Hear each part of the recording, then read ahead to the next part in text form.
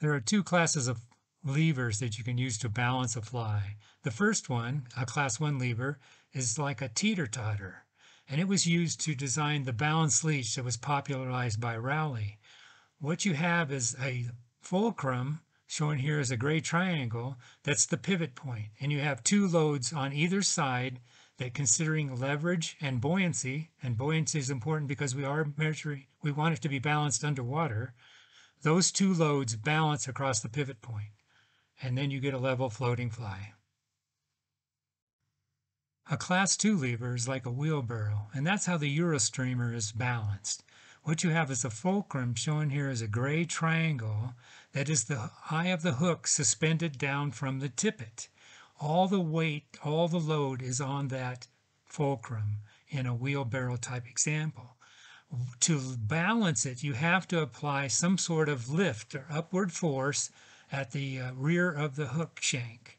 And this, since we're underwater, that's done by adding buoyancy in the form of a foam tag. The buoyancy balances the load at the fulcrum, and you get a level floating fly.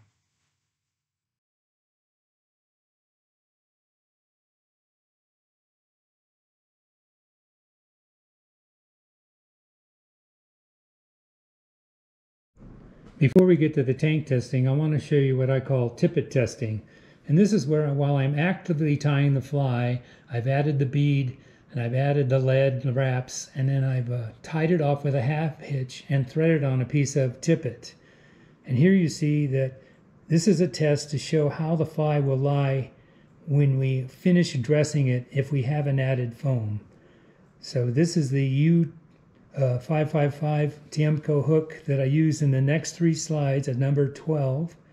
And I've used this as the weighting basis for all the flies used in the tank testing.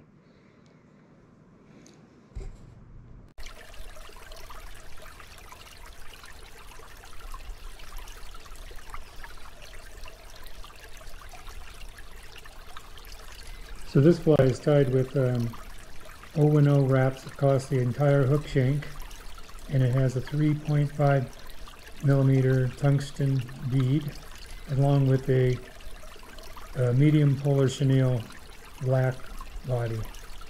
As you can see that once we work the bubbles off, that this fly more or less floats near vertical. And we're going to show this in the next film clip with some backer foam on it.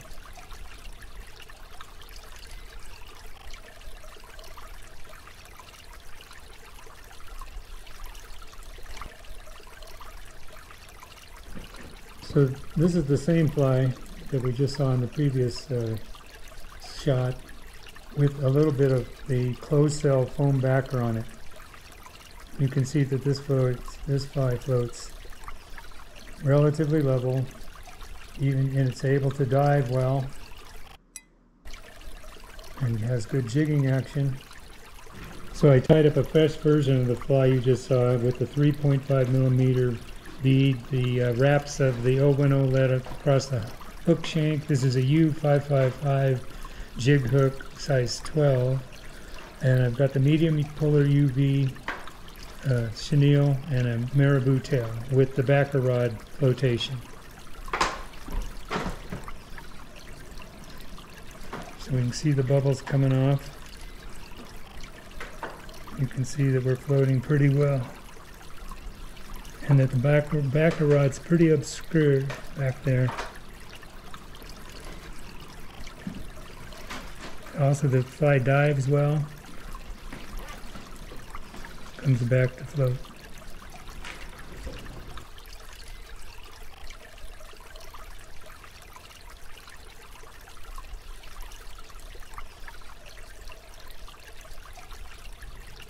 So here's a tippet test of a super ball jig on the bare hook.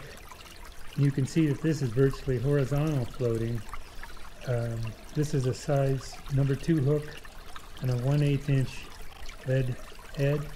And what we find is that if we went ahead and dressed this fly and put it in the tank, which I'll show you later, it would also float horizontally, as long as you don't add a lot of weight in terms of wire, tinsels, or lead on the shank. So here I've dressed that super jig head, and you can see that with using the Euro streamer type dressing, that this hook is still gonna float, this fly is still gonna float horizontally. And this is without any foam added. This is just the weight of the dressing materials alone is not enough to drag this hook down into a vertical float. This one would drift along horizontally. So here's that super jig hook dressed with the Euro streamer type dressing. And once we work the bubbles out, you can see that the tippet test was correct, that this fly is going to float horizontally without adding foam.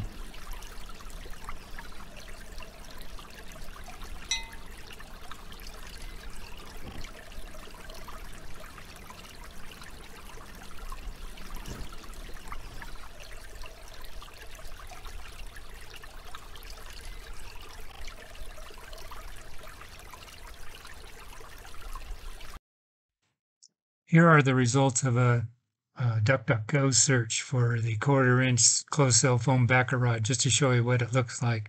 This is available virtually at any hardware store, and it comes in a variety of colors from white to light and dark gray, like you see here, in a wide range of diameters. It's used for caulking.